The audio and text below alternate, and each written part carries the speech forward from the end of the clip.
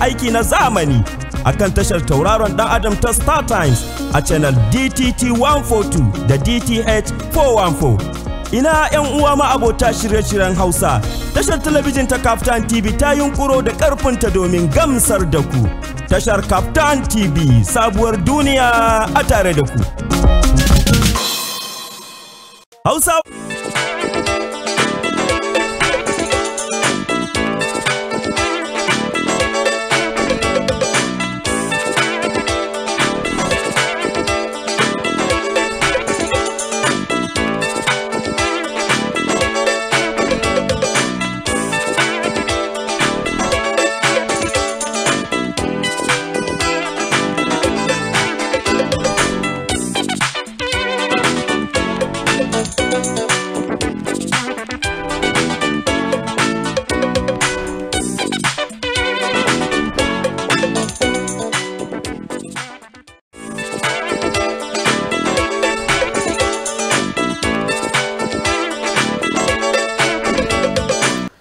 masu kallon mu a daidai wannan lokaci, assalamu alaikum, barkanmu da warhaka, sannunmu da sai kasancewa da ku a cikin wani sabon shirin na siyasar mu a yau, wanda yake zuwa muku kai tsaye daga nan gidan talabijin na Kaftan Hausa daga nan babban birnin tarayya Abuja. Shirin siyasar mu a yau shiri ne da ke zuwa muku kai tsaye daga nan gidan talabijin, inda kuma yake kawo muku tattaunawa tare da 'yan siyasa game da kawo muku wani maudu'i na musamman, domin kuma gayyato muku masana daban-daban, kama daga masana kan harkokin tsaro da tattalin arziki, masu sharhi akan al'amuran yau da kullum da dai sauransu. Yau 12 ga watan Yuni shekarar 2023, yau 12 ga watan Yuni shekara wato wata ne da aka ware wanda ake tunawa da ranar demokuraɗiyya a Najeriya. Yau maudu'in namu abin da mu tattauna za mu dubi ne dangane da demokuraɗiyya. Shin ya demokuraɗiyyan take a Najeriya? Shin Najeriya ta samu demokuraɗiyya din, ta samu wajen zama, ta tsaya da kafafuwanta? Shin ana amfani ko ana aiki da demokuraɗiyyar kamar yadda take muka aro ta a wani waje? Waɗannan su ne ababen da za mu iya tattaunawa tare da bakonmu idan ya samu isowa. Yau ma kamar kullum suna na Abdul Fatah Hassan da za jagoranci shirin kamar da aka saba, inda muna jiran bakonmu da zarin ya zo, kuma insha Allah rabbi za mu daura a cikin shirin kamar yadda aka saba. Kafin mu je ga bakon namu, bari mu je hutun rabin lokaci alabashi don muka dawo shirin sai da muka sai mu ce a dakace mu.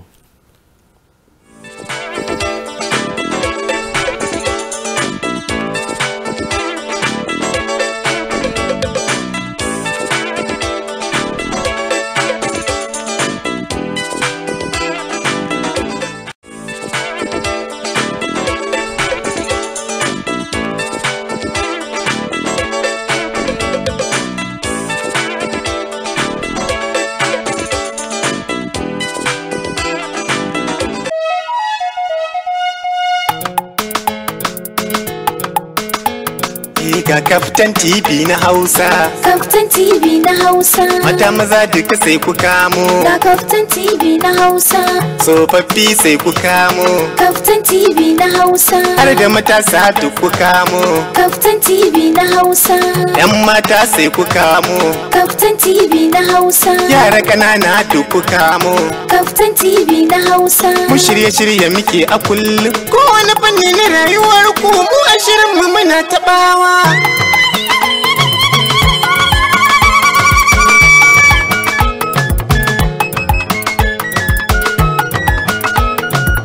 Kaftan TV na Hausa, kamar nan mun fito ku kamo.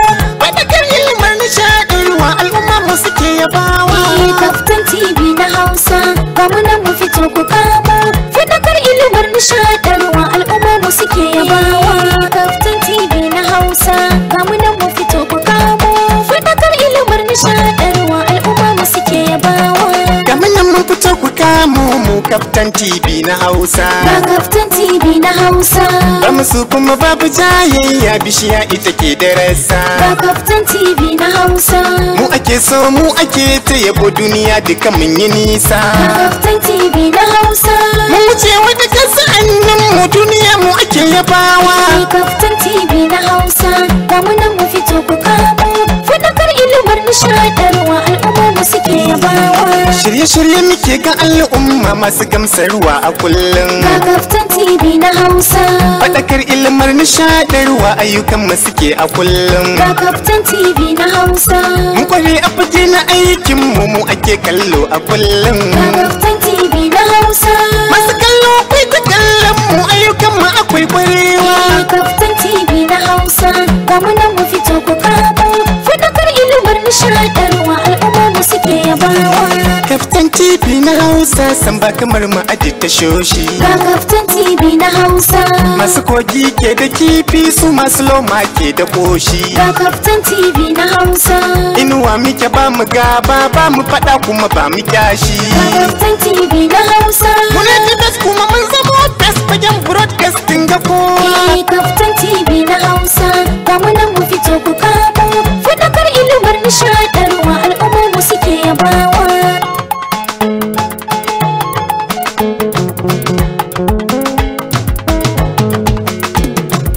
Kaftan TV na Hausa.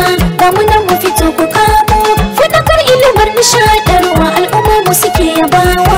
Dukkanin su ma'aikatan mu da mun kware mata mazan mu. Ga Kaftan TV na Hausa.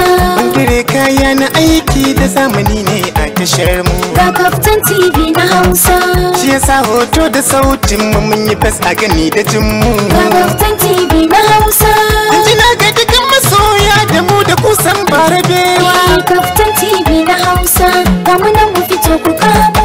Faɗakar ilmar nishaɗarwa al'umma mu suke yabawa. Mun fito da shirin mu ne yau kainuwa Allah da samu. Ga Kaftan TV na Hausa. Ba mu yin gasa a aiki mu ne muke ayi kwaikwayon mu. Ga Kaftan TV na Hausa. Mun zama hasken wata yau mu mun fito ba mai tare mu. Ga Kaftan TV na Hausa. Mun zama bango ga al'umma mu fitila mai haskakawa. Kaftan TV na Hausa. Ga mu nan mu fito ku kamo. Faɗakar ilmar nishaɗarwa al'umma mu suke yabawa. Masu talla ku zo ku same mu ku faɗa mana mai sanarwa. Ga Kaftan TV na Hausa. Da sanarwar ku da ma cigiya ku faɗa mu faɗa wa kowa. Ga Kaftan TV na Hausa. Mu ake kallo a kullum duk ayyukan mu ana yabawa. Ga Kaftan TV na Hausa. Sabitin ku karba Mustapha ni ne na wake tasha ta kowa. Kaftan TV na Hausa. Ga mu nan mu fito ku kamo. Faɗakar ilmar nishaɗarwa al'umma mu suke yabawa.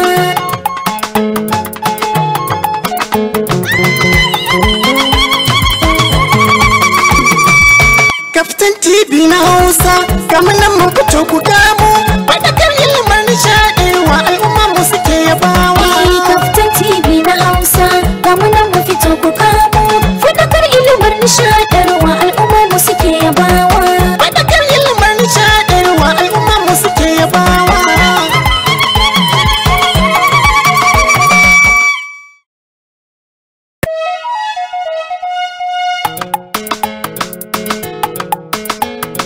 Ga Kaftan TV na Hausa. Kaftan TV na Hausa. Mata maza duka sai ku kamo. Ga Kaftan TV na Hausa. Tsofaffi sai ku kamo. Kaftan TV na Hausa. Har da matasa duk ku kamo. Kaftan TV na Hausa. Yan mata sai ku kamo. Kaftan TV na Hausa. Yara ƙanana duk ku kamo. Kaftan TV na Hausa. Mu shirye-shirye muke a kullum. Kowane fanni na rayuwar ku mu a shirin mu muna taɓawa.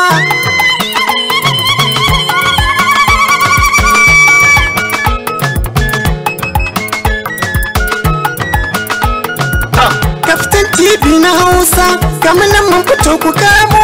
Faɗakar ilmar nishaɗarwa al'umma mu suke yabawa. Kaftan TV na Hausa.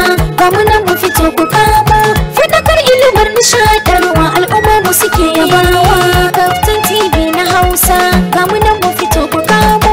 Faɗakar ilmar nishaɗarwa al'umma mu suke yabawa. Kamar nan mun fito ku kamo mu Kaftan TV na Hausa. Ga Kaftan TV na Hausa. Ba musu kuma babu jayayya bishiya ita ke da rasa. Ga Kaftan TV na Hausa.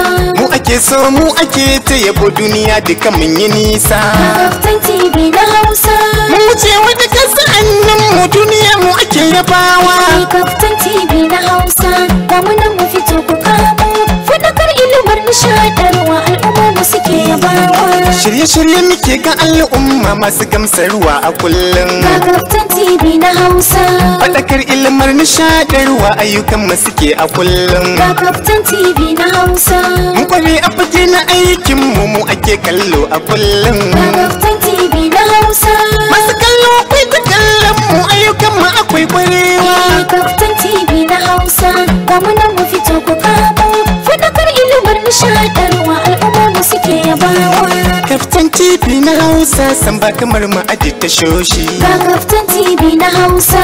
Masu kogi ke da kifi su masu loma ke da koshi. Ga Kaftan TV na Hausa. Inuwa muke ba mu gaba ba mu fada kuma ba mu kyashi. Ga Kaftan TV na Hausa. Muna da best kuma mun zama best fagen broadcasting ga kowa. Kaftan TV na Hausa. Ga mu nan mu fito ku kamo. Faɗakar ilmar nishaɗarwa al'umma mu suke yabawa.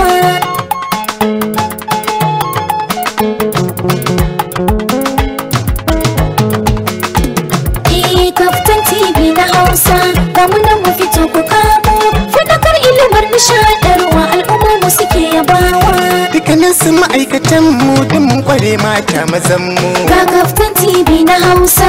Bangare kaya na aiki da zamani ne a tashar mu. Ga Kaftan TV na Hausa. Shi yasa hoto da sautin mu mun yi fas a gani da jin mu. Ga Kaftan TV na Hausa. Jinjina ga dukkan masoya da mu da kusan barabewa. Kaftan TV na Hausa. Ga mu nan mu fito ku kamo. Faɗakar ilmar nishaɗarwa al'umma mu suke yabawa. Mun fito da shirin mu ne yau kainuwa Allah da samu. Ga Kaftan TV na Hausa. Ba mu yin gasa a aiki mu ne muke ayi kwaikwayon mu. Ga Kaftan TV na Hausa. Mun zama hasken wata yau mu mun fito ba mai tare mu. Ga Kaftan TV na Hausa. Mun zama bango ga al'umma mu fitila mai haskakawa. Kaftan TV na Hausa.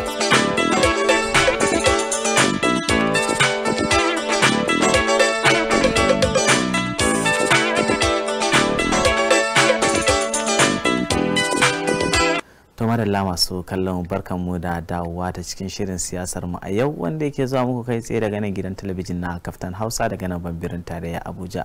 Kamar yadda kuka sani shirin siyasar mu a yau shirin da ke ba 'yan siyasa dama domin sayan lokaci su bayyana ra'ayoyinsu ko kuma manufofinsu ko kuma tsare-tsarensu musamman jam'iyyun adawa domin kalubalantar jam'iyya mai mulki ko wajen yi mata hannunka mai sanda ko kuma dawo da hankalinta a wani waje da suke ganin cewa ta yi ba daidai ba. Inda yau shirin ya samu wato a bakoncin wato honorable wato Ahmed Mohammed wato Marafa wanda yake kuma shi yake wato shine shugaba a bangaren abin shafi wato wato kungiyar matasa na yammacin Afirka. Ranka dai na faɗa daidai ko? To wannan haka yake. To barkanmu da shigowa. To alhamdulillah. To kamar yadda aka sani yau za mu tattauna ne dangane da wasu muhimman batutuwa guda biyu. Na farko akwai batun magana a yau wato demokradiyya.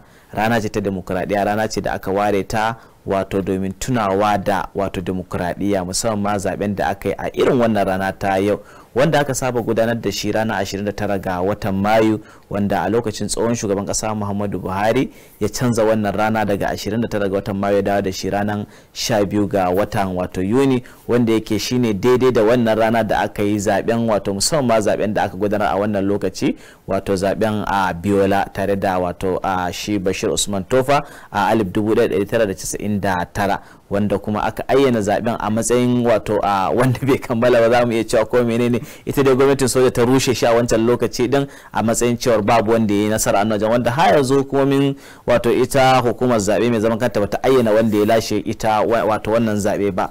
To a ranka daɗe a honorable makalli ita wannan demokuraɗiyya idan ka kalli Najeriya ka kalli girmanta da lokacin da demokuraɗiyya ta zo ta zuwa yanzu ka kalli sauran ƙasashe da suke wato kankan da kai ma'ana suke kunnin doki da Najeriya wajen tabbatar da demokuraɗiyya a ƙasashen su shi ya kake kallon demokuraɗiyya a Najeriya? A kashin gaskiya demokuraɗiyya ya ci gaba. Na'am. Ka san mafi yawanci mutane an ce abu ya ci gaba sai in suna moran shi ne sai su yi tsammani a ce an ci gaba amma demokaradiyya ya ci gaba sosai a Najeriya domin kawai idan ka dubi abun da bature ke cewa process na yanayin mu'amalar mu a siyasance a Najeriya za ka ga cewa Najeriya ta yi kokari a dan lokaci kaɗan daga lokacin da ta samu independent a zuwa yanzu muna siyasanmu ana iya yi wasu bangarori na siyasanmu ana iya yi shi abun da ake cewa digitally ko kuma a ce ta bangarori da ake ana alakanta su da bangarori ta yanan gizo. In za ka iya tuna a baya idan an gama siyasa zai dauki mutane kusan kwana 4-5 zuwa sati kafin a ayyana sakamakon zabe bisa ga yanayi da ake bi, amma a yanzu ci gaba ya kawo ga an yi introducing an gabatar da wasu ci gaba da dama a hanyoyi na gudanar da demokaradiyya a ƙasa. Kuma wani abu na biyu da za ka tabbatar demokaradiyya ya ci gaba a Najeriya shine an ba ma 'yan Najeriya 'yanci bisa ga yawon da na yi a kasashe da dama. Na fahimci 'yan Najeriya suna moran 'yanci a harkan siyasa na kasan nan, domin za ka duba mutum ne zai tashi maka kawai akan gadonsa da safe bisa ga taking opportunity dama na social media ya ayyana abun da yake ransa. Wani ma kawai ya siya ne, akwai abun da bature ke cewa concussion, ya yi concocting kawai haɗu labari kawai ya wurga ya haɗa 'yan kasa da rigima. Wannan in ba don ci gaba na siyasa da kuma ba da dama abun da ake ce freedom of expression ba, wanda kuma duk siyasa demokaradiyya ne ba mu ba, da zan ce maka in irin abubuwan da nake kalla wani kasashe ne gaskiya da harkan demokaradiyya ya ci gaba sosai, musamman ma yanayi da aka samu gefen digital da kuma social media ya shigo cikin al'amari. Waɗannan ci gaba ne a bangaren, amma shin demokaradiyya din ta tsaya da kafafanta a Najeriya? Har zuwa yanzu a irin kasashen Afirka da darje demokaradiyya tana kan kafanta a Najeriya. Me yasa ka faɗi haka? Abin da yasa na faɗi haka, yanzu nake maka maganar freedom of expression. Na san wani lokaci a wani kasa da shugaban kasansa ake masa kirari da yana daga cikin wanda ake masa kallo kamar jagorori ne ko jajayen wuya a Afirka, wanda a kasan an taba wata yarinya da take da shashi abinda ake cewa blog ko yan jarida kuke cewa ta taba fadar ra'ayinta, ba ita kadai aka dauka ba, har ta iyayenta an je an tattara an aje su a gidan horo ne ake cewa prison so da a horar da su. So wannan in ba don ci gaba ba, ka duba kawai irin abubuwan da ya faru a kamfen da ya wuce, in ba don ci gaba ba ta ina yaro karami zai fito ya zagi dan takarar shugaban kasa a wani kasa. Wani ci gaba da nake so in jaddada maka shine idan ka je kawai kasashenmu na kusa din nan za ka samu dan adam baya da yanci ma kawai na yawo, kai yawo kawai a cikin garin ka baka da yanci, sai da takarda sai da mai. Amma demokaradiyya riga bude mana ido, ya nuna mana kai ne wai ne, kai dan kasa ne, kai ne kaza, kai ne kaza. So demokaradiyya a Najeriya ya wuce sanin da mutane suke yi na ganin cewa duk dan matsaloli da ake samu a ce demokaradiyya bai siya da kafansa ba. Bari in gaya maka a bude ne kawai ni nake samun matsala da demokaradiyya dinmu a Najeriya shine yanda aka mayar da komai kuɗi. Komai sai a ce kuɗi yanzu mutumin kirki haka kawai bare ya tashi ba, ya zo ya saya maka ya ce maka shine wai ne dan wai ne, ko kuma a shine wai ne yana so a mara masa ba, ko kuma a ce mu yan anguwa mu je mu dauko mutumin kirki mu saya ba. Wannan ne kawai wanda yake mana wahala, wanda inda za mu same shi a demokaradiyyar Najeriya da ba karamin ci gaba za mu je ba. Ka san matsalar mu muna yawan tunawa a yanayin demokaradiyya da muke gudanarwa an yi rigin zabe a nan, an kwace ma wannan a kotu, an hana wannan, sai mu ɗauka ba mu ci gaba. Wannan matsala ne wanda hatta Amurka ana samu irin wannan matsalan, hatta manya-manyan kasashen da suka ci gaba a duniya za ka samu irin wannan matsalan suna facing nashi. Kawai kamar yadda na gaya maka, ci gaba idan ya yi yawa a kasa, wani rikicin za a yi shi ne ta hanyar kwamfuta, za a yi shi ne ta hanyar na'ura da wasu abubuwa, tunda muna digital IT world za a yi ne kawai wanda ba dole kai dan adam sai ka gan shi a zahiri gashi an dauki akwati a gudu a yi mai ba, za a yi shi kuma zai faru kuma ya ci ya sha. So amma in ci gaba gaskiya Najeriya a Afirka ta ci gaba. Menene matsalan demokradiyya a Najeriya ta yanzu? Matsala da nake na ayyana wanda ɗaya mafi girma ne a guri na shine harkan kuɗi. Kudi ya yi tasiri a kudi ya yi tasiri. Ni da nake zaune a gaban kan nan ba na manta na taɓa takarar ciyaman na local government namu. ina zaune sai na tuna ga wasu ci gaba da nake kallo shi matsayi na dan ciyaman idan ya kai ma gurin shi ba ruwan talaka ma da gwamna. So sai na gani me yasa baran jinye ba karancin kuɗi sai je ya datse ni, inda ya kasance hatta a lokacin da muke kamfen za ka samu mutum zai yabe ka zai ce gaza kaza wallahi abun da ka kawo nan sai muga kan mu farki bare yiwu ba, gashi nan za ka yi ma mutum bayani wannan abun zai yiwu ga yanayin yiwuwar shi a cikin zarje amma magana na kuɗi shi ne zai yake lalata mana yanayin demokaradiyyar mu. Ina yadda kuɗi yana da amfani a demokaradiyya amma ba yanda gaskiya muka ɗauka a kasanmu a yanzu ba, an ɗauke shi kawai inda shi shine komai, in babu shi ne kai baka cika ba adali a siyasa. Abu na biyu kafin je na biyu zan baka wani misali. Akwai wanda na sani a north east akwai ba kokarin da bai yi ba a yanzu kawo gwamnatin yanzu. Wani abun mamaki da ya bani mamaki da aka zo ana irin sake ana irin zato na mutane wannan state za su tura wannan sunaye don minista sai sunan shi ya fita a wani list kafin ka hangara mutane suka tashi ca waye shi sai nake tambaya question na waye shi idan kai matashi fa ko kuma wani kaje kan mara baya kana ba kowa ba kan mara bayan waye wainin nan gobe kai ma in baka da kuɗi za a ce kai ma waye ne. Saboda haka mu yi hankali da wannan. So kaga kuɗi, matsala na kuɗi shine babba. Abu na biyu da na fahimta shine ban san yadda ake kiran shi a Hausance ba, anarchism, a ɗaura mutum akan mutane don dole a ce dole su yadda wannan ma a tursasa mutane, wannan ma ya yi tasiri sosai. Misali har yanzu ina mamakin yanayin zaɓe da aka yi, wata zaɓe da aka yi a north east yadda kawai mutum na zaune wanda ya ci a filin primaries daban, wanda aka zo kawai aka tura kujeran aka tura ya shiga asalin zaɓe daban. To kaga wannan ma ana kashe mu wanda bai da ƙarfi ne gwiwa. Shine yasa a kodayaushe in na gani ina cikin al'amura na siyasa ko kai nake bi, idan na ga mun je yes na yadda ana rigin na zabe, ana dan wannan na zabe a samu dai a gade, amma ni ban yadda mu fito zahiri kowa duniya na kallo a san mun dauko mutum a dole ba a so mun daura mu mutane.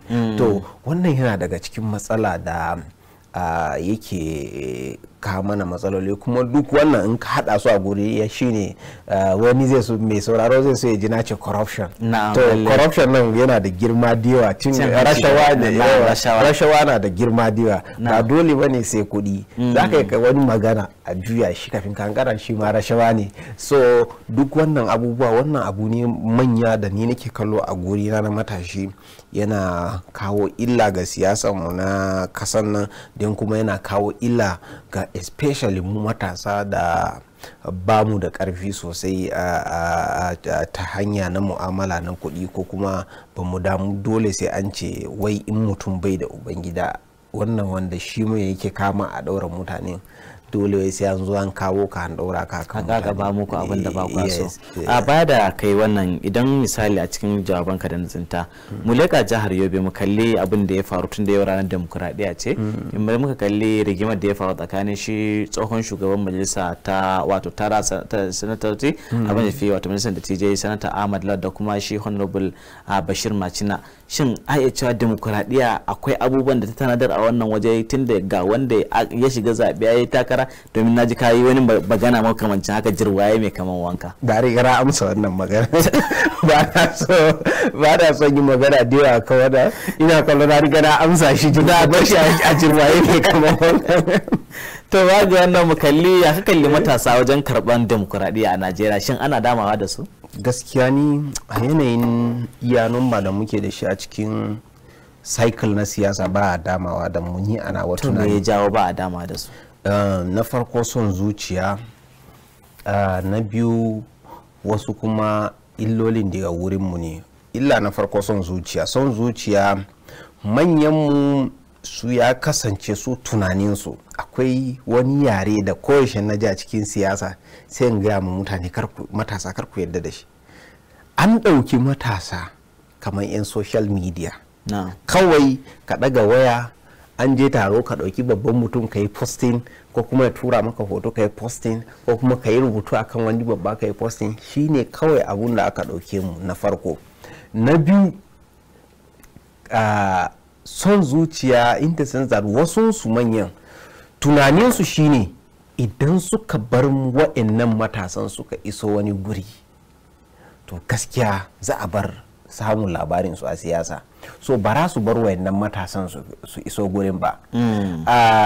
Na uku shine su a tunaninsu ba suna kallo abin da zan ce ma ya taimake mu in ba don karfin har yanzu social media ba da ba mu iso inda muka iso ba. Su a tunaninsu suna kallo idan suka bari muna yawan haɗa kafaɗa da su gurin ganin cewa mun shiga harkan siyasa dumu-dumu, ba kawai labarin su kaɗai za a bari ji ba, za a zo a samu gaba ɗaya al'amarin siyasa a ƙasar nan ya koma dole sai da matasa. So su kuma they are not comfortable with wannan. Wani hujjojin ma sun zo suna baka sai kai dariya. Misali na taba gani wani a wani social media group ya dauko profile na yanzu sabon PPS na shugaban kasa yanzu ya kawo mana a profile yana bayarwa, sai na ce ayya da zan so in yi responding amma an nayi za a ce na cika defending matasa. Wannan mutum ne wanda ya tashi kasan bai san wahala ba bai san komai ba, ya je an kai shi makaranta a kasan waje yayi sai ka zo kada hada shi da matashin da shi ya tashi ko ta hanyar gwagwarmaya ko sai ya je yayi dako ko ya tashi ba iyayensa ba a raye ba ya zo ya samu ya sha wahala ya kai shi wani level, sai ka zo kana hada shi da wanda ya tashi a gidan sarauta ko gidan kuɗi ko me. Wannan ba adalci bane. Ya gabata ka aje kowa akan matsayin sa sai ka gwada menene matsayin matashin nan amma inda ya iso wannan level da ya iso. So na biyu inda na ce laifin mu matasa ne, mafi yawanci muna jira wai sai an kira mu. Ni tun nake a rayuwa ina duk abin da na gani an ce matashi zai iya yi zan je in gwada. So muna da wannan illan wai sai mu ce dole sai an kira mu, kar mu jira sai an kira mu, muna saka kanmu. Idan mun saka kanmu wannan zai samu iso wannan level. Na uku kuma wasu mu sun bata mana suna a gaban wasu mutanen da suke mu'amala da su, sai ya kasance mutanen suna ɗaukar mu duka haka ne. Zan so in ba da misali da wani matashi da ya taɓa ɗaukan kuɗi a ofishin wani lawmaker a National Assembly. Wannan lawmaker ya yarda da shi, amma kafin ka hankara lokacin rikicin coronavirus sai ga shi kawai a video ko ina ana nuna shi a matsayin shi na irin na wancan mutum ya ji ta tarau. So gobe ni a matsayin na babba baran son kawo wani matashi kusa da ni haka in zo yi mu'amala da shi ba ko yadda da shi ba. So kaga wancan ya riga ya mana illa a gurin mutumin nan. Daga karshe wani matsala da muke kawo kanmu shine akwai abin da ake ce bootlicking ban san ya zan faɗa ba. Kawai kai dan na'am ne a gaban mutum bai yi ba daidai ba kai ka amsa masa shata, yayi daidai ka amsa masa shata. So ya kasance a siyasan da ya wuce misali kamar ni a matsayina na ni na samu matsala da wasu mutane da yawa domin ni ban yadda da cewa mutum yana yi ba daidai in bi shi ba, mutum yana yin daidai ba daidai ban kasa gaya masa gaskiya zan faɗa in ya so ka ɗauke wani ɗan taurin kai. So wannan ma yana kawo mana illa. Diga ran da mutum ya fahimci kai dan amshin shatansa ne ba ya taɓa baka dama ka san wani matsayi ka kai ba. So wayannan su ne matsaloli da matasa akalla suke dan fuskanta. Ma'ana dai idan na fahimce ka ba ma'ana matasan ba sa samun daman da ya dace a wajen musamman iyayen gidansu idan suna tare, su kuma manyan mutane ba sa ba matasan dama na cewar domin gudun cewar kansu zo su same su a wani mataki su zama sun daidaita.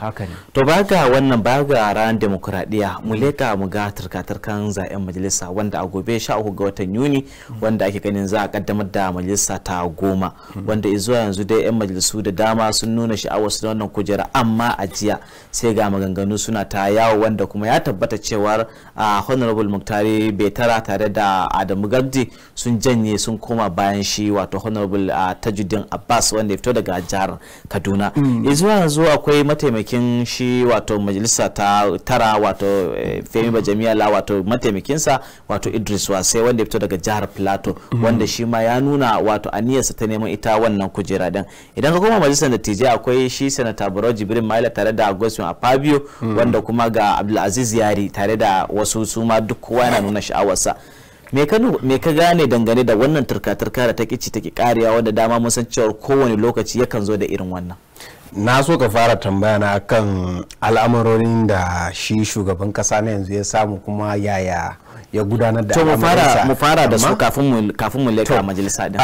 Na farko zan so in gaya maka gaskiya ina kallo in Najeriya ma za su yi ma Bola Ahmed Tinubu, Mr. President Bola Ahmed Tinubu adalci shine su bashi nan ban yabo a cikin gaggawa, domin a dan lokaci kaɗan ya yi abun mamaki da ba a taɓa tsammani ba. Ana ba maganganun da baya kan shi ba lokacin campaign. Shi shugaban ƙasa? Ba maganganun da baya kan shi ba lokacin campaign, amma a dan lokaci kalilan ya yi kokari ya yi abubuwa. Kasan alkawali kamar an ci kaya ne a cikin campaign na duk shugabannin kasan da suke kan gaba a Nigeria sun tabbatar mana da dama cewa idan sun zo za su cire tallafi na mai. Zuwan shi a speech nashi ma kawai ya fada sai ya tabbata. Idan ka koma baya za ka samu shugabanninmu za su yi magana sau 100 ba ra saurare su ba. Na biyu sai ya yi kokari ya zauna da sarakuna da gwamnoni da kuma har da 'yan majalisu don ya gaya masa kudirinsu da kuma yadda yake neman support. Ba ma ya gaya musu kawai ba, ya tabbatar duk maganganun da suke ya rubutawa yake, bai je gurin don ya yi ceremonial a dauke shi a TV ba, yana jotting da karan kansa ya responding musu. Wannan ya nuna cewa tabbas yana so ya tabbatar da ya kawo ya ba da abun da bature ke cewa listening, yana da listening ears, kuma ya kawo canji a harkar demokaradiyya a Nigeria. Abu na biyu da ya sake ni a matsayina na matashi ya burge ni da shi shine ya zo ya fahimci a gefen banki na kasa an samu matsaloli da dama a baya, don kuma especially issue of kaman cashless policy da kuma yadda ya zo zai gudanar da harkan yana so ya gudanar da gefen harkan abubuwan economy. Ya zo ya fahimci akwai matsala. Da next abun da ya shi ne ya ga gare ya sallami shi shugaban bankin kasa ya ba da dama ya yi opening kofan bankin a yi duba korafe-korafen da al'umma suke kawa. Na uku abun da ya kara burge ni shine ya kawo mataimakinsa, ban san me ake cewa palliative ba, a gaya za a yi a tallafa mutane don sauƙaƙa mu mutane kawo cire tallafi da na mai da aka yi. Domin idan ka dubi tallafi na mai, ni na yadda, domin state na wana bakin boda, za ka je ka samu ba abun da ake, an shigo muku da mai, duk gidajen manku ba mai, an tattara an tafi da shi Kamaru, an je ana sayar musu. Na dan yawo a kasashe da dama, wani lokaci ko Sokoto nan na je, ina so in je Niger by road, ina gani ba wai ana gani magaman mu ana wucewa da shi, baka bukata ka tambaya. So amma kafin ka hankara yau Benin Republic suna sayar da litan mai har 1000. Me su ya faru? Domin ya yi cotton wannan mu'amala. So wannan kaɗan daga abin da ya kamata nake kallo yan kasa ya kamata su jinjina masa, don a abubuwa 14 da ya yi wannan ba karamin abu ba ne. In ka duba yanzu a NNPC za ka samu ya sa dole in 14 days, gobe nan da jibi dole za a gama a yi auditing gaba daya mu'amala na mai da subsidy da me. Wannan kadai ya nuna maka cewa ya shirya. A cikin wata 6 ya ce dole refinery Nigeria su fara aiki. Wannan ya nuna maka ya shirya, don ina tambayin gani a Dangote zai gina refinery Nigeria, mu masu kuɗi har mu inda yake cin bashin a gurin mu ba su bara a ce refinery mu baya aiki. Ina yawan tambayan kaina. So amma yanzu kaga duk wannan ya sa dole su yi aiki. Tabbas kuma za su yi aiki sauki ne ga dan kasa. Muna tace mai, muna yin komai, kuma yace shi ba swap, kowa ya zo ya siya. Muna da crude oil, ka zo ka siya in kana so, zai sayar maka. In kai tace crude oil shi zai je siyo, za su je siyo mai a kawo kasa. So wannan babban ci gaba ne ga kasa.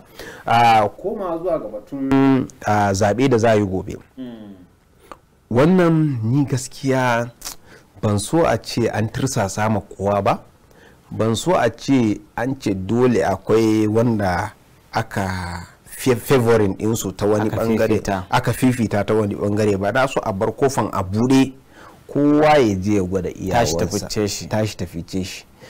Idan ka duba ni da nake zaune a matsayina na Mohammed Marafa akan kujerar nan, ni na so Mutari Betara a ce shi ya zama speaker. Ba don wani abu ba, ba don wani abu ba, yana da kyau, yana da shaidan cewa ya gina matasa da yawa a kasar nan, ba a biyu ba inda ya fito yake representing, ba a Borno ba, ba a north east ba a arewacin kasa ba a Nigeria ba, har senate akwai wani senator da aka bude min profile na shiga hoton betara na ce to senator ma ya ce maka yana son betara. Wannan ya ishi mutu ya tabbatar bawon Allah nan yana dan kwatanta adalci da zai zo jiha na gaisuwar rasuwa zai biyo jiha na ya je gaisuwar rasuwa Taraba. Membobi na National Assembly da suka rako shi mutum kusan 30 ko 40. Wannan ya nuna maka yana kwatanta adalci a tsakanin su, wannan kyakkyawan alaka da su da wanda aka zaba da wanda suke ciki mutum 30 da su raka ka gaisuwar rasuwa ko 40 da ya nuna kana da kyakkyawan alaka da su. A ji wannan a gefe bari gaya maka illan endorsement wani lokaci wanda tun a makaranta na fahimci wannan. Wani lokaci idan ku manya kuka ce ku dole sai wai ne da kuwa ko wanda suke da ikon su je su yabo za su to mu bari mu je mu gwada. Ana gama cewa su a ran validatory session da aka fahimci kamar za a sa wasu su sauka, idan ka dubi bidiyon ba abun da yake tashi a gun sai wase. Wannan ya gaya maka cewa if care is not taken a gobin nan wase zai iya zuwa wannan kujera sai wani ikon ubangiji. Na biyu, idan ka zo ka duba yau jaridu sun yi ta yawo jiya kasan nan da bloggers cewa yau Oji Uzo Kalu za su zauna da His Excellency Senator Yari za su tattauna. Idan if care is not taken, in har suka iya hadewa za su je su iya fadar da Akpabio. So wanda kuma shine zaɓin fadar gwamnati, wanda kaga wayannan su ne zaɓin fadar gwamnati, wayannan kuma su ne zaɓin majalisu. So idan if care is not taken, to wannan abun shi zai faru gobe. Ana zama Oji Uzo Kalu suna hadewa da Yari, za a je a samu ko su fito a senate president da vice da deputy senate president, ko kuma da ya saukai bar maɗiya su je su mara masa baya ya ci. Nan an sauka an bar wasa shi kadai ya nuna shi zai shiga takara da Tajuddin. Ka rubuta ka aje gobe, zaben gobe zai zama abin mamaki ga kowa. Baya ga wannan idan muka bari mu leko ka faro da shi Muktari Betara, mu leka shi Idris Wase waɗanda muke ganin cewar yayi mataimakin majalisa ta tara din nan wanda sun yi tafiya tare da Femi Jamila, kusan ma a iya cewa ya san majalisar nan ciki da waje, ya san duk wasu ayyuka, kasancewar wasu ayyukan ma a wata rana ana iya bar masa majalisar ya iya rike ta a matsayin shugabanta na wucin gadi da dai makamantansu. Idan menene kake ganin cancantansa dangane da ita wannan kujera? Wannan kaɗai ya kamata, ni na so chief of staff na yanzu shi speaker mai wanda ya bargado a ce ma yayi endorsing Wase don wannan hujjan. Don a koni da nake zo yana nake cewa ni in ba don soyayya da Betara yake samu ba, ya kamata a ce Wase ne yake kan kujera nan, ba ma wani. Wase ba ka bukatan ka ce ma yana bukatan wani scrutiny, shi ne ya kamata yake kan kujeran. Domin me yasa ko a majalisar suna faɗa shi wanda aka yi anointing din ba su sansa sosai ba. So idan ka zo ka ce ga wanda aka sani ya yi aikin, an ga kamun ludayinsa, to in ba da yana da wani matsala ba, kuma in yana da wani matsala da ya kamata a ce an cire shi. Kar ka manta yayi deputy speaker fa da mutane biyu ne, yayi da Dogara, yanzu yayi da Bajamiya Mila. Kuma abu biyu ne ake duba a rayuwa, loyalty.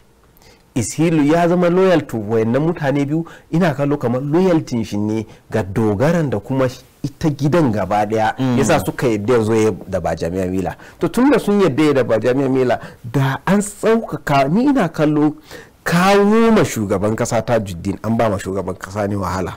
Me yasa? Domin ana so a dan kawo masa matsala ne a majalisa. Da za a kawo masa wanda already yake da dan karamin support bisa ga alamu a majalisa. Amma honorable wannan bangare kuma ba ka ganin cewa ita uwar jam'iyya ta kasa ta APC da ita fadar gwamnatin suna duba dangane da cewar musulmi da musulmi din nan ya ma'ana ya bata musu wani ababe. Na ji dadin da ka kawo wannan tambayan, bari in ga maka. Kaga inda nake zo nan mafi yawancin mutanen da suke zagaye da ni nake mu'amala na ofishin da nake a yanzu haka, a cikin kashi 100 kashi 60 kashi 55 ko 60 ba musulmai bane. Me nake bukata idan an baka shugabanci ko kuma mutane suka ce suna bukatan ka shugabance su result, ana bukatan a ga sakamako.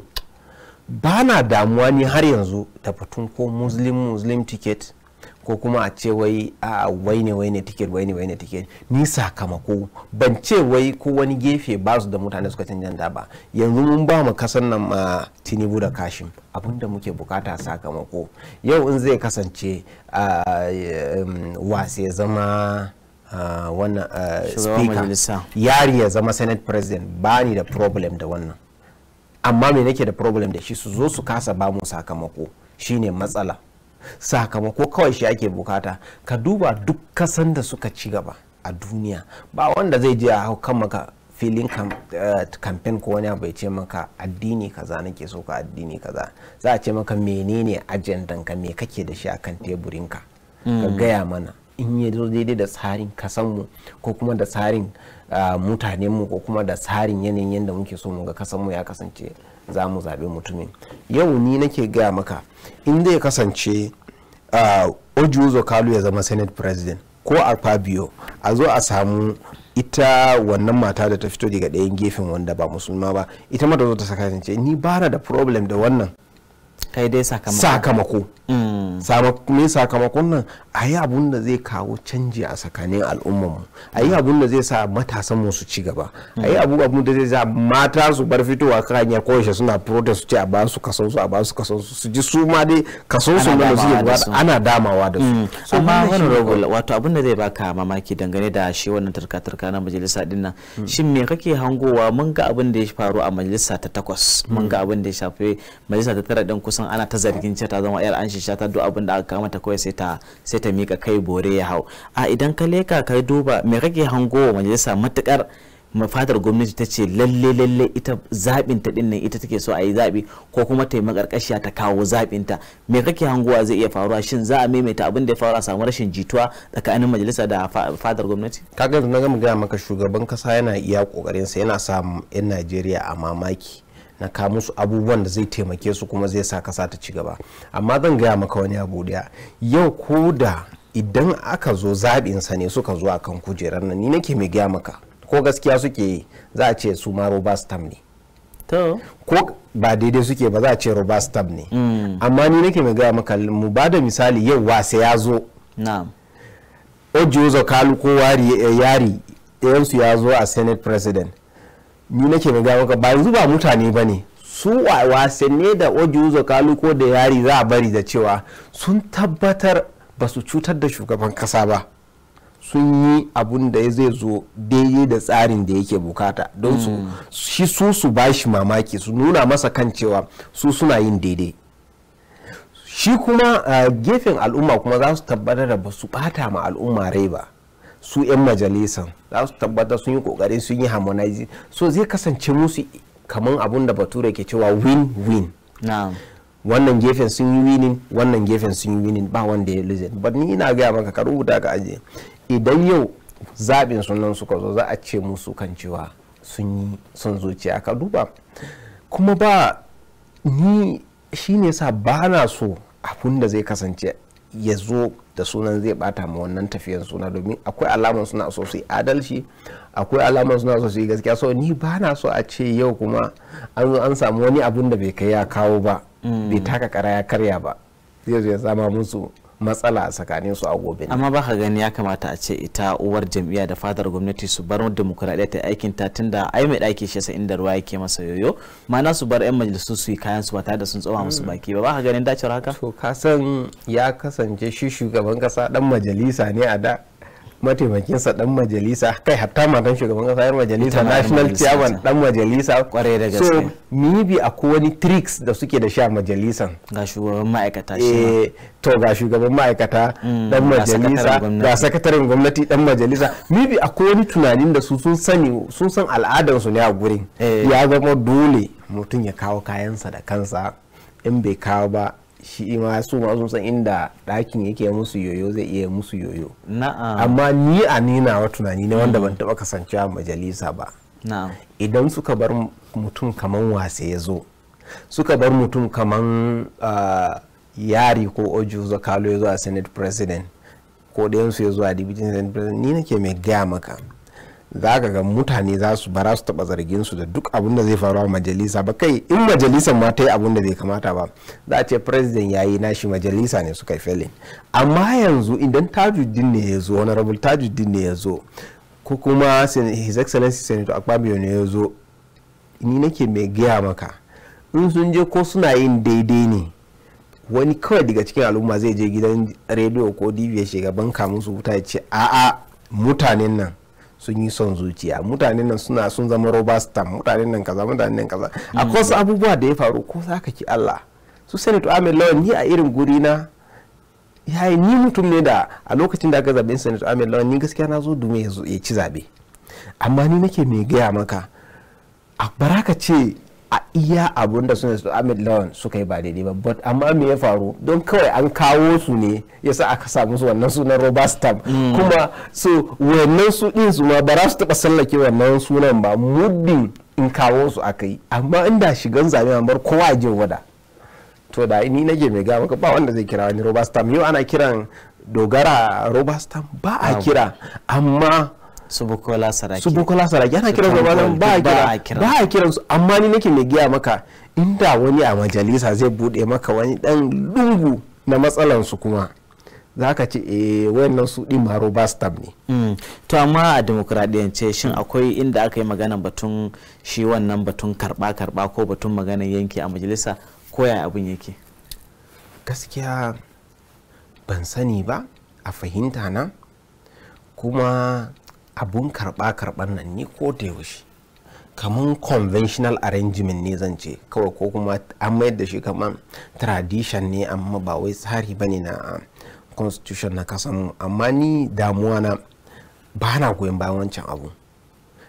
Na fi so a ce da yau da safe in na ji zan iya rike kasar nan ina arewa, in tashin jin shiga zabe a dan arewa na, in yan kasan nan su ji ni dan Najeriya ne su zabe ni in sun gana yi musu.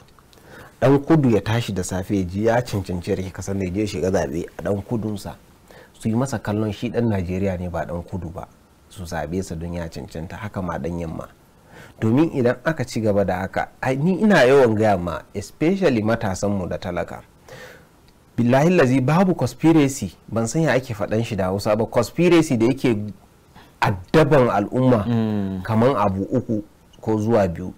A yi amfani da addininka a lokacin da ake neman takara, a lokacin da aka gama neman takara a je ana cutanka, ba an kai ka zo kana kawo magana addini a ce kai ne na Allah ko?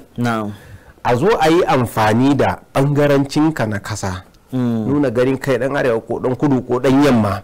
Bayan an zo an ci zaɓe, in ka zo ka ce ku a arewa ba ya muku kuma ya ce maka to yan kudu kam da yan arewa yan yamma kam su ba yan Najeriya ba ne.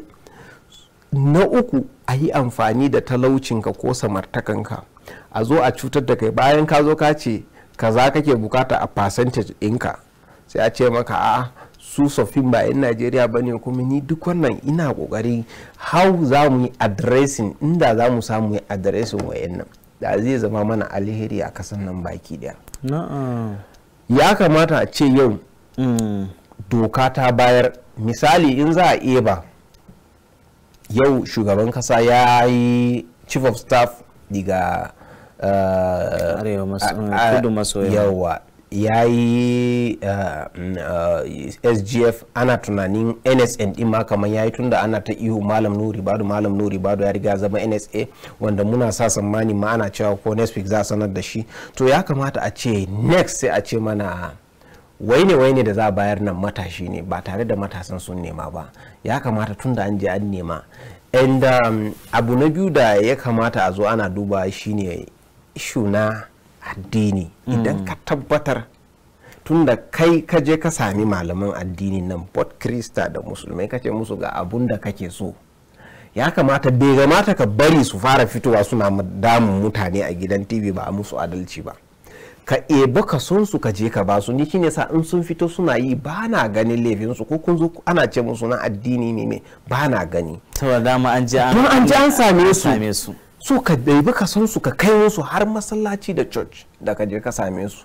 Lokacin da ka zo ka samu matasan nan bai kamata zo suna yi ka ce musu social media ba, ya kamata ka yi ma doka ne ka ce duk wani bot duk wani agency duk wani ministry kaso kaza na matasa ne su je su karbi abunsu ba fada ba kuma yana zaune in naga an sanar da wani matashi dan uwa na Ayubek ji daɗi an sanar da shi a Nirsala gwamnati ba a CBN sai in ji daɗin ce yawa shugaban kasan nan yana kokarin yi mana adalci so in ba an yi addressing wannan ba ta ga yana so zama fitina yanzu misali na ji daɗi da shugaban kasan ya ce ya sa mataimakinsa a je a duba harkan palliative gaba ɗaya yadda za a taimaka wa talaka so kaga talaka ya zabe sa so ya ji ya taimaka wa talaka so kaga wannan shi ya kulle kes nasa da talaka bai da wani kes insha Allah so wannan abu uku in ba kai zo na kai addressing nasu da gaske ba matsala za ci gaba da amfani da su da addini da yare da meme ana sa mutane ana tirsasa mutane in an ci kuma zuwa ana wahalar da mutane baya ga sallaman shi gwamna babban mai Najeriya Emefiele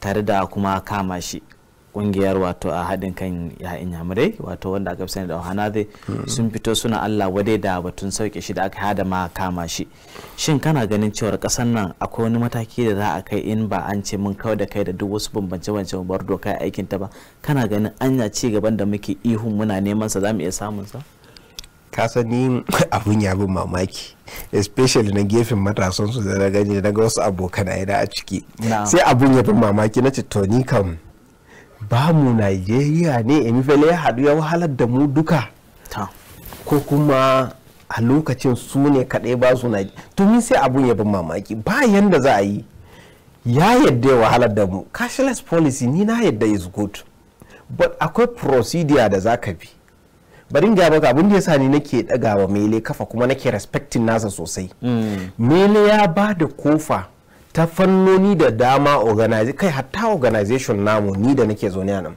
mun gaya masa muna so ka zo a turo ma'aikatan NNPC su zo su wayarwa da mutane akalla 1000 kai menene kuke ciki game ga subsidy ni na mun rubuta masa ina kallo da mun yi shi a satin da aka yi ransar da shugaban kasa Allah ne kawai bai kaddara ba muka daga yayi da kungiya 1-2 wanda ni na sani so misali da zai kashi this policy ya ce mana zan ya tanadi wanda za su je su wayar wa mutane kai ko kuma kungiyoyin da suka ta rubuta masa zo ka wayar mana da kai ya ji yayi musu ko kuma a'a duk policy da yake so ya implementing na ya zauna da talaka putuk ya wayar masa da kai daga ya samu acceptability na talaka fa kenan wannan abun an zo an wahalar da mu an cutar da mu da shi an ce mana cash policy but a zahiri in ka duba magana ne kawai na siyasa ana so a shiga zabe a fifita wasu a wahalar da wasu to an ci nasarar yin fake cashless policy din yanzu kuma ya juyo abin yana saransa sai ka ce mini wai ni matashi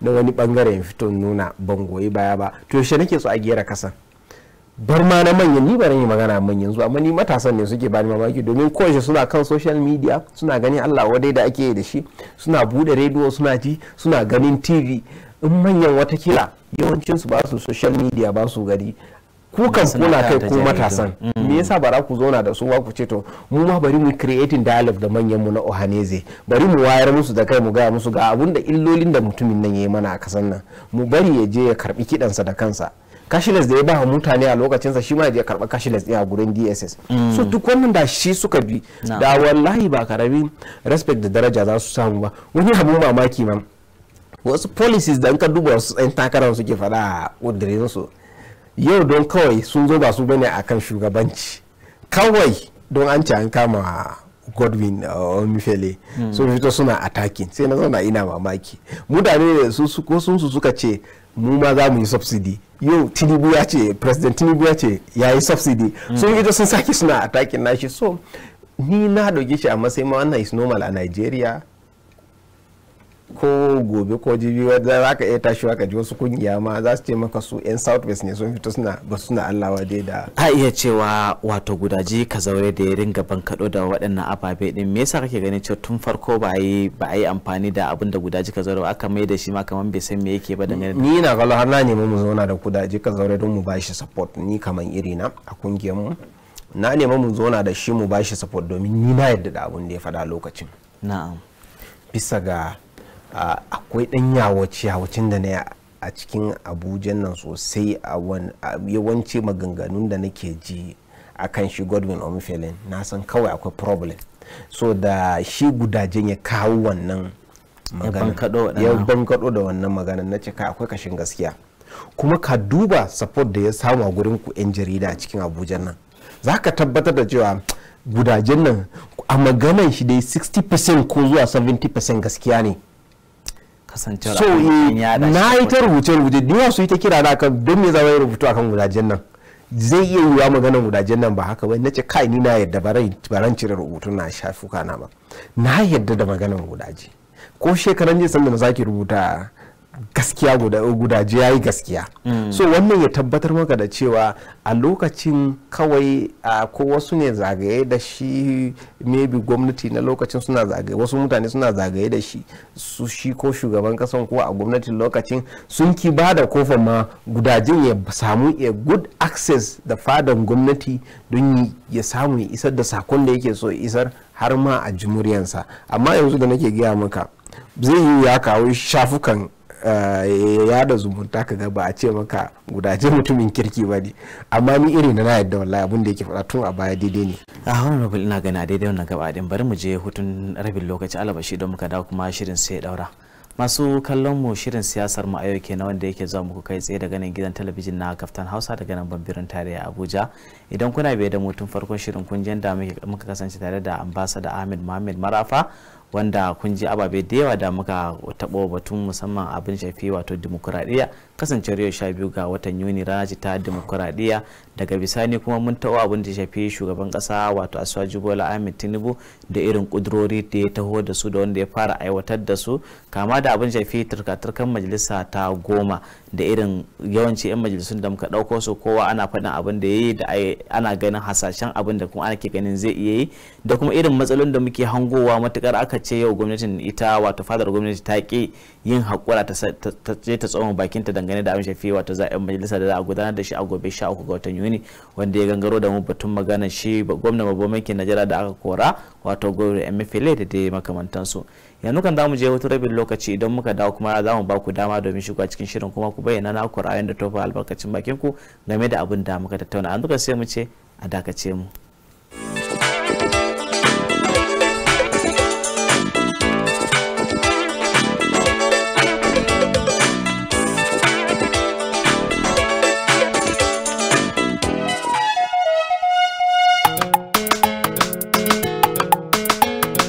Ga Kaftan TV na Hausa, Kaftan TV na Hausa, mata maza duka sai ku kamo. ga Kaftan TV na Hausa, Tsofaffi sai ku kamo, Kaftan TV na Hausa, har da matasa duk ku kamo. Kaftan TV na Hausa, Yan mata sai ku kamo, Kaftan TV na Hausa, yara ƙanana duk ku kamo. Kaftan TV na Hausa, Mu shirye-shirye muke a kullum, kowane fanni na rayuwar ku mu a shirin mu muna taɓawa.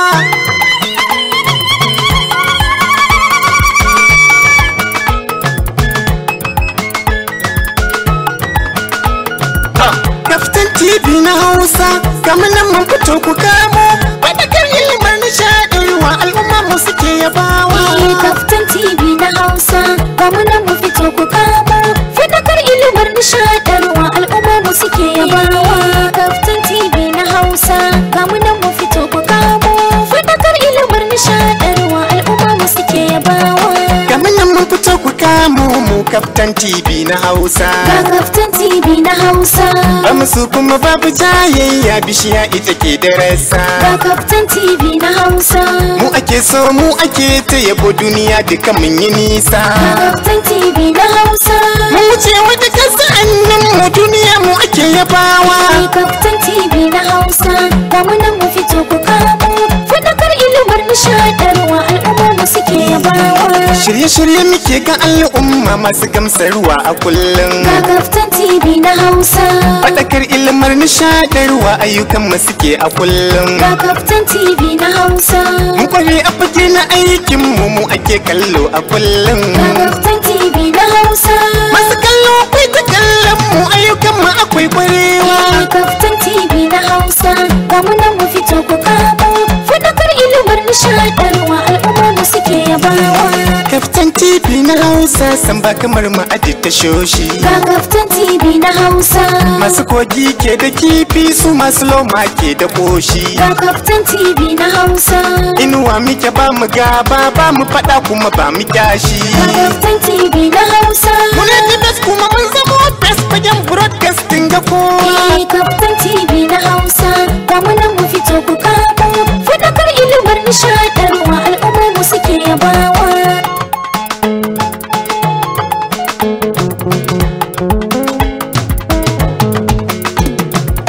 Kaftan TV na Hausa. Ga mu nan mu fito ku kamo. Fadakar ilimar nishadarwa al'umma mu suke yabawa. Dukkanin su ma'aikatan mu duk mun kware mata mazan mu. Ga Kaftan TV na Hausa. Bangare kaya na aiki da zamani ne a tashar mu. Ga Kaftan TV na Hausa. Shi yasa hoto da sautin mu mun yi fes a gani da jin mu. Ga Kaftan TV na Hausa. Jinjina ga dukkan masoya da mu da kusan barabewa. Kaftan TV na Hausa. Ga mu nan mu fito ku kamo. Fadakar ilimar nishadarwa al'umma mu suke yabawa. Mun fito da shirin mu ne yau kainuwa Allah da samu. Ga Kaftan TV na Hausa. Ba mu yin gasa a aiki mu ne muke ayi kwaikwayon mu. Ga Kaftan TV na Hausa. Mun zama hasken wata yau mu mun fito ba mai tare mu. Ga Kaftan TV na Hausa. Mun zama bango ga al'umma mu fitila mai haskakawa. Kaftan TV na Hausa. Ga mu nan mu fito ku kamo. Fadakar ilimar nishadarwa al'umma mu suke yabawa. Masu talla ku zo ku same mu ku faɗa mana mai sanarwa. Ga Kaftan TV na Hausa. Da sanarwar ku da ma cigiya ku faɗa mu faɗa wa kowa. Ga Kaftan TV na Hausa. Mu ake kallo a kullum duk ayyukan mu ana yabawa. Ga Kaftan TV na Hausa. Sabitin ku karba Mustapha ni ne na wake tasha ta kowa. Kaftan TV na Hausa. Ga mu nan mu fito ku kamo. Fadakar ilimar nishadarwa al'umma mu suke yabawa.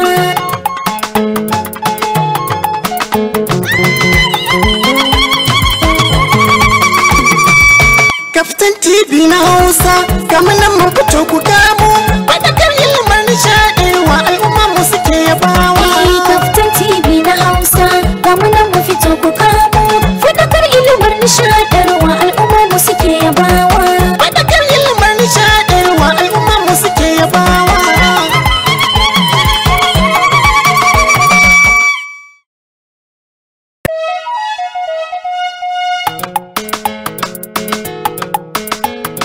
Ga Kaftan TV na Hausa. Kaftan TV na Hausa. Mata maza duka sai ku kamo. Ga Kaftan TV na Hausa. Tsofaffi sai ku kamo. Kaftan TV na Hausa. Har da matasa duk ku kamo. Kaftan TV na Hausa. Yan mata sai ku kamo. Kaftan TV na Hausa. Yara ƙanana duk ku kamo. Kaftan TV na Hausa. Mu shirye-shirye muke a kullum. Kowane fanni na rayuwar ku mu a shirin mu muna taɓawa.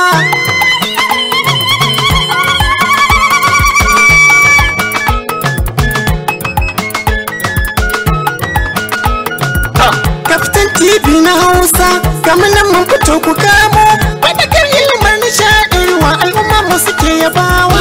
Kaftan TV na Hausa. Ga mu nan mu fito ku kamo. Fadakar ilimar nishadarwa al'umma mu suke yabawa. Kaftan TV na Hausa. Ga mu nan mu fito ku kamo. Fadakar ilimar nishadarwa al'umma mu suke yabawa. Kamar nan mun fito ku kamo mu Kaftan TV na Hausa. Ga Kaftan TV na Hausa.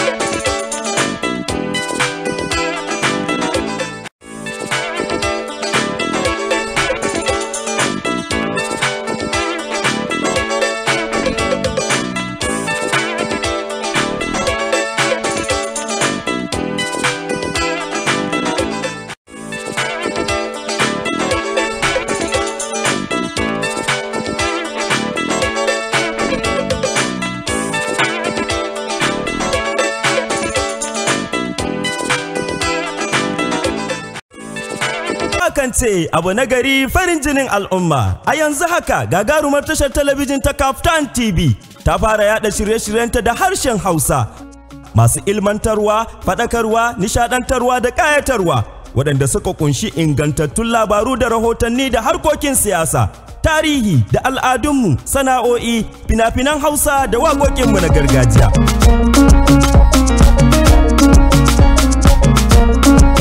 Haka zalika da shirye-shirye na musamman domin mata da matasa da ƙananan yara.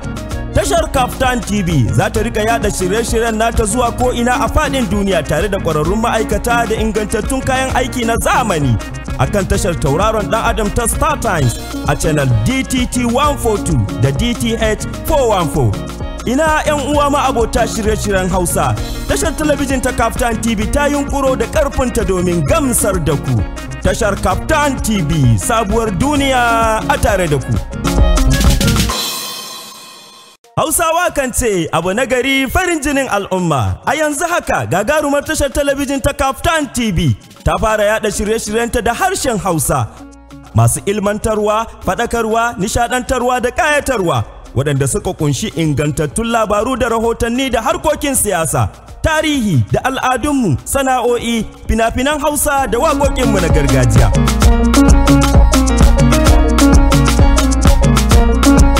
Haka zalika da shirye-shirye na musamman domin mata da matasa da ƙananan yara. Tashar Kaftan TV za ta rika yada shirye-shiryen nata zuwa ko'ina a faɗin duniya tare da ƙwararrun ma'aikata da ingantattun kayan aiki na zamani. Akan tashar tauraron ɗan Adam ta Star Times a channel DTT 142 da DTH 414. Ina 'yan uwa ma abota shirye-shiryen Hausa. Tashar talabijin ta Kaftan TV ta yunkuro da ƙarfinta domin gamsar da ku. Tashar Kaftan TV, sabuwar duniya a tare da ku. Hausawa kan ce abu na gari farin jinin al'umma. A yanzu haka gagarumar tashar talabijin ta Kaftan TV ta fara yada shirye-shiryenta da harshen Hausa masu ilmantarwa, faɗakarwa, nishadantarwa da ƙayatarwa waɗanda suka kunshi ingantattun labaru da rahotanni da harkokin siyasa, tarihi da al'adunmu, sana'o'i, fina-finan Hausa da waƙoƙinmu na gargajiya.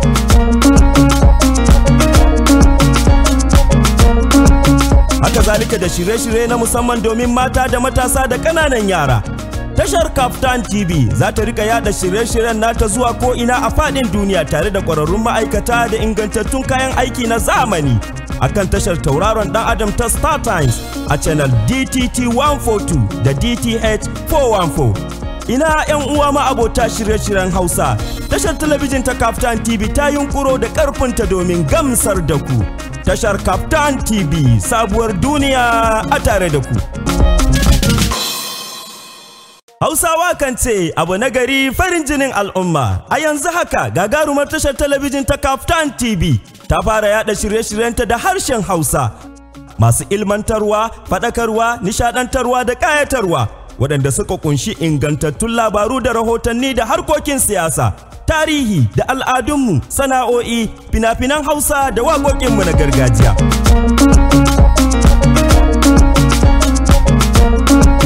Haka zalika da shirye-shirye na musamman domin mata da matasa da ƙananan yara. Tashar Kaftan TV za ta rika yada shirye-shiryen nata zuwa ko'ina a faɗin duniya tare da ƙwararrun ma'aikata da ingantattun kayan aiki na zamani. Akan tashar tauraron ɗan Adam ta Star Times a channel DTT 142 da DTH 414. Ina 'yan uwa ma abota shirye-shiryen Hausa. Tashar talabijin ta Kaftan TV ta yunkuro da ƙarfinta domin gamsar da ku. Tashar Kaftan TV, sabuwar duniya a tare da ku.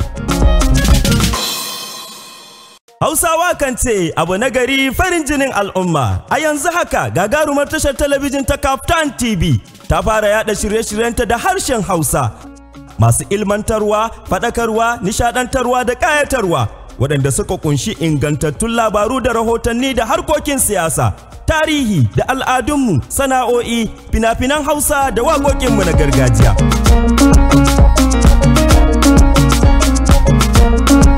Haka zalika da shirye-shirye na musamman domin mata da matasa da ƙananan yara. Tashar Kaftan TV za ta rika yada shirye-shiryen nata zuwa ko'ina a faɗin duniya tare da ƙwararrun ma'aikata da ingantattun kayan aiki na zamani. Akan tashar tauraron ɗan Adam ta Star Times a channel To ba da masu kallon barkanmu da dawowa ta cikin shirin siyasar mu a yau wanda yake za mu kai tsaye daga nan gidan talabijin na Kaftan Hausa daga nan babban birnin tarayya Abuja. Muna ba ku hakuri saboda tsaikon da aka samu na rashin dawowa wanda ha yanzu wato a batun kira ma ina ganin watakila ba za mu samu damar bude layi ba saboda wasu dalilai. To ranka da barkanmu da dawowa. Barka Malam Abdul Fattah. To alhamdulillah mun dan samu tsaiko na tangardan na'ura. Zuwa yanzu kusan muna da minti bai wuce mana 13 ba ya rage mana mu tattare namu ina mu. A cikin waɗannan naɗe da shi shugaban ƙasa wato Asuwaju Bola Ahmed Tinubu ya fara karin kumallo da su an fara raɗin cewar wasu suna ganin cewar ai dama an faɗa cewar dama daga shi sai mutanensa musamman da ya fara ɗauko shi Femi Bajamiyala ya ɗauko shi daga kudu maso yamma sannan kuma ga shi wato sakataren gidan gwamnati shi ma an ɗauko shi daga arewa maso tsakiya sannan kuma izo yanzu ga raɗe-raɗe da ake ta yi na cewar wani mukamin da zai fito ne daga arewa maso gabas daga jihar ta Adamawa wanda ake ganin cewar Nuhu Ribo zai zama mai taimakawa za a bashi mai taimaka na musamman a bangaren sha'anin tsaro. Shin ya kake kallon wannan al'amarin zai kasance? Magana na gaskiya ni naɗa Malam Nuhu Ribo da yake kokarin ni abu ne na burgewa, abu ne na 'yan Najeriya su yaba. Idan ka dubi tarihin ofishi da Malam Nuhu Ribo ake so a naɗa shi, za ka samu daga cikin mutane na farko da suka fara yi police ne ya fara yi, kuma a lokacin shi za ka ga an samu sauyi da dama masu muhimmanci, gagarumin cigaba. don kuma idan ka ɗaura Malam Nuhu Ribo a ofishi da ake so a ɗaura shi, ana so a ɗaura shi ne a office na National Security Advisor. So sai ka tambaye kanka wane ne Malam Nuhu Ribo idan ka zo kana maganan harkan tsaro.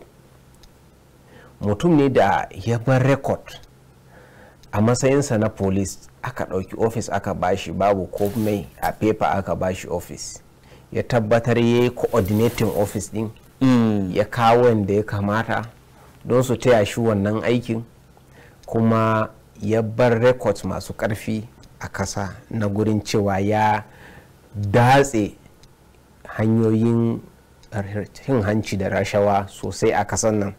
Karka manta lokacin da aka bashi wannan ofishin samu wasu makamancin ofis masu yaki da rashawa, amma an ka duba babu abun da ake magana a kasan nan sai EFCC.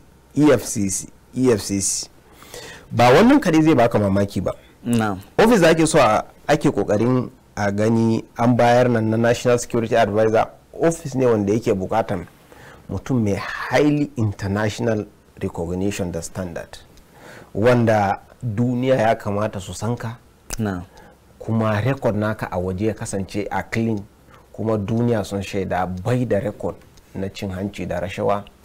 Ya samu record. Akwai wani video nasa da nake kallo an taba bashi I think some millions of daloli aka bashi, ya ce a bako aka kawo masa ya ki karba don kawai a toshe bakinsa ya wani abu. Wannan yana nuni da cewa harkan tsaro harka yana bukata wanda baya da cin hanci da rashawa, kuma ya shirya don ya tabbatar bai ba da kofa an cutar da mutanensa ba. Domin ka duba a shekara kusan 10 da muka yi fada da harkan Boko Haram, harkan ta'addanci a Northwest, harkan Boko Haram a Northeast, a IPOP a Southeast, a Niger Delta Militant, muna ta abu ɗaya koyaushe. Me muke bukata shine muna bukatar mutum da yake da tsafta, bai da niyan cin hanci, karban cin hanci da rashawa. Muna da tabbas cewa ba wanda zai ba shi cin hanci da rashawa a shigo da mukamai. Muna da tabbas ba wanda zai zo kulle masa bakinsa da wani kuɗi don a cutar da al'umman kasan nan. So wannan shine irin mutumin da muke bukata. So muddin in shugaban kasa ya tabbatar da Malam Nuhu Ribo, ni ina mai amannan cewa yawancin rashin tsaro da ake samu a kasan nan zai goge. Kuma bari in gaya maka, akwai wani abun da ake cewa ni na yadda da amana da alkawali a siyasa.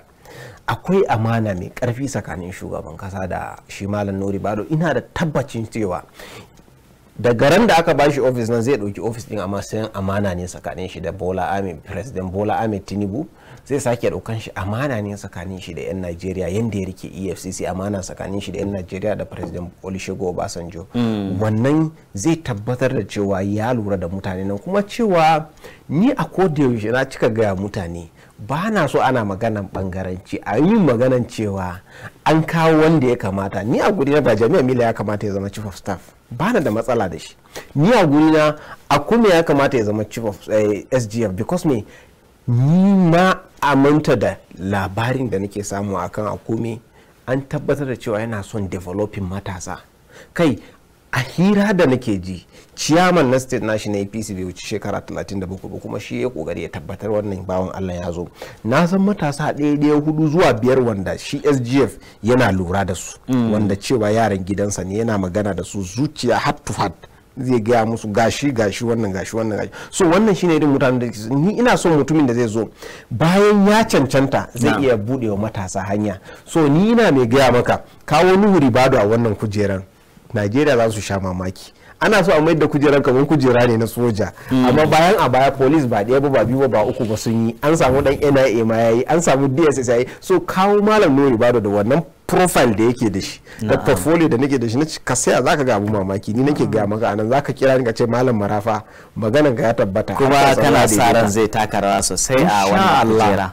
Insha Allah ina mai jaddada maka zai taka rawa. Na'am, to ina ganin a gurguje muna da wasu 'yan mintuna kaman a mintuna 4 da ya rage mana. Shin idan ka dauki a dukkanin waɗannan matsaloli da suka dabaibaye ƙasar nan, shin akwai wani tunani ko wata manufa da kake ganin ya kamata a ce shugabanni sun tsaya domin kai ƙasar nan ga tudun mun tsira? Gaskiya akwai. Tunani na farko da manyan ma ƙasar nan ya kamata su yi, su fara tunanin cewa ya kamata su jawo matasa da suka san me suke kusa da su. Zan buga kirji kan cewa duk shugabancin da ya ci gaba a duniya za ka ga mutumin ya zagaye kanshi da matasa. Duk barazana da ci gaba da za ka ga an samu, kai duk wani abun da yake faruwa yanzu a duniya za ka ga dai mutumin wanda ya ci nasarar abun ya zagaye kanshi da matasa. To zai yi kyau a ce wa'annan sabbin mutane da suka shigo mulki su zagaye kansu da akalla kashi 40 na mutanen da za su kasance a zagaye da su matasa ne. Wannan zai iya bamu wani canji a kasan nan mai amfani, wanda canjin ba kawai zai siya a yanzu bayan sun gama mulki ba, zai ci gaba ne da daurewa har zuwa lokaci, domin daga sun yi kowa zai so in zai so zai ce maka shi ma da matashi zai yi, shi ma da matasa zai yi. Ina ganin barin ba a kira guda ɗaya cikin shirin saboda na ga suna ta kira. Assalamu alaikum warahmatullah. Assalamu alaikum. To mun rasa wannan kira din. Na'am, muna sare. Kowa zai so ya ce maka ni da matasa zan yi, ni da matasa zan yi, domin ba abun da yake bani mamaki a kasan nan, wanda suka karɓi independent na kasan nan matasa ne fa. Yanci kan kasan nan suna a shekarunsu na matasa, ka duba shekarunsu. Idan ka zo ka duba lokacin da Shagari ya samu mulki, farkon wanda ya bashi mukami na mai bada shawara daga cikin wanda mai bashi mukami mai mahimmanci economy advisor na shi matashi ne, har yau yana nan, mutumi bayarbe ne sosai, shi ya fara bashi. Idan ka zo ka duba duk za ka samu, zan zo maka kusa nan, wanda ya sa aka san gwamnatin Buhari sosai a harkar yanar gizo, matashi ne, jiya ya cika ko shekaran jiya cika shekara 32. So za ka damu duk yau wanda ya canja fuskan digital communication a Nigeria matashi ne, Isa Ali Fantami. So za ka samu duk wanda yake kokarin yin abu na cigaba a Nigeria na cigaba, za ka samu ko ya zagaye kanshi da matashi ko shi a karan kanshi matashi ne. Ka duba dijin Nidda matashi ne, ka duba. So duk wannan za ka samu in an zo ne za a ba da misali, kawai za ce maka matasan, sai a duba kaɗan daga cikinmu da basu da kirki a ba da misali da mu, ba za zuwa ebo na kirkin cikinmu ba. So in har ci gaba ake so a ba wa matasa dama, ba dole sai matashi ya rike maka gwamna ba, ba dole sai matashi ya rike maka minista ba, but in minista na gurin ya ce to ni na chief of staff na matashi, na wani advisor na matashi, at least su masu ba shawaran za su kokari sun bar wani legacy ya sunan shi ne zai ci gaba masu sun bar legacy da su ma don gobe a ce su ma an ba su kofa sun ci gaba. Wannan shi ya faru tsakanin su Fantami lokacin da suke Nidda shi da dijinsa na yanzu. They make sure sun bar legacy. So yau ya kai ga Fantami ya zama minista, shi dijinsa ya zo ya zama yana national lokacin ya zama diji. So if it will continue wannan process zai ci gaba, ni na mai gaya maka za a samu sauyi mai karfi wanda duk wani shugaba da zai so ya zagaye kansa da matasa. To da karshe menene kiranka ga 'yan Najeriya? Kira na ga 'yan Najeriya gaskiya su ba ma wannan gwamnatin goyon baya 100%. Domin shi shugaban matashinsa ko tashiwa da ya fara ya nuna cewa zai iya, ba irin sammani da ake masa kawai na kamfen na da 'yan siyasa suka zaba mutu ya ce maka zai maka ruwa zai maka board zai maka wuta a zo kawai a yi riding a kai a wuce ba. Duk abun da ya kamata ka duba ya signing bill na wuta wanda yanzu gwamna zai iya samar da wuta a kasa a jihar sa, kowa zai iya, za ka iya ka duba abun da ya a subsidy, ka duba abun da ya a CBN kuma a dan kankanin lokaci yayi abu 14 a cikin dan kankanin lokaci. So wannan yana mai jaddada maka idan mutum zai abu 14 a cikin kwana 12, so sai kai tsammani masa a cikin kwana dubbai zai abu kusan 3,000 wanda zai amfane ka directly and indirectly kai talaka. So mu yi ma kasan mu fatan alheri, mu yi ma shugaban mu President Bola Ahmed Tinubu da Vice President nasa Kashin Shatima fatan alheri. A ƙarshe menene sakon ka gare al'umman Najeriya? Sako na ga al'umman Najeriya shine mu yawaita wa kasan nan addu'a. Kasan nan na bukatan addu'ar mu. Mu yawaita wa shugabannin mu fatan alheri. Mun musu mummuna zai bi su. Kuma especially mu matasa mu yawaita kokarin yi ma kan mu adalci wurin kwatanta yin mai kyau don samun karbuwa wurin shugabanninmu da al'umma. To muna godiya da wannan ziyara da ka kawo mana, kuma muna tare da fata idan muka gayyace ka a nan gaba za mu samu lokacin insha Allah. Masu kallon mu duka anan zamu da sa'aya a cikin shirin namu ne a madadin hukumar gudanarwa na gidan talabijin na Kaftan Hausa. Muna ba ku hakuri na rashin daukan kirayen ku, wannan ya biyo bayan wato matsala ne da muka samu, tare da fatan za a gafarce mu. Mu tara da ku gobe da misalin karfe 1 na rana idan mai kowa mai komi ya kai mu insha Allah rabbi, muna dauke da wani sabon shirin. Sunana Abdul Fattah Hassan da na shirya na kuma gabatar, sai bakon nawa ambassador Ahmed Mohammed Marafa wanda yake shine shugaba na wata kungiyar wato matasa na arewacin wato Afirka gabaki daya. Tare da fatan kun ji dadin kasancewa da mu, ina mana fatan mu ne cikin koshin lafiya. Assalamu alaikum wa rahmatullahi wa barakatuh. Allah ya taimake mu.